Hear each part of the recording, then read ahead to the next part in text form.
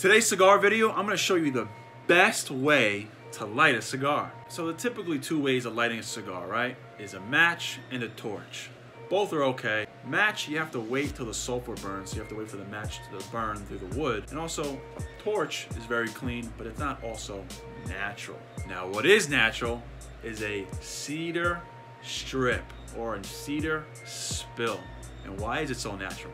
Because it's made out of wood. It comes from the ground. It's God's gift to earth. To light up your cigar with the most natural way of lighting a cigar. So with this, there's no waiting like a match to make sure it burns through the sulfur.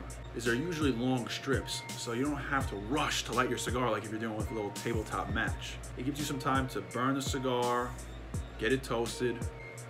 Plus, it looks cool. And that's the best way to light your cigar.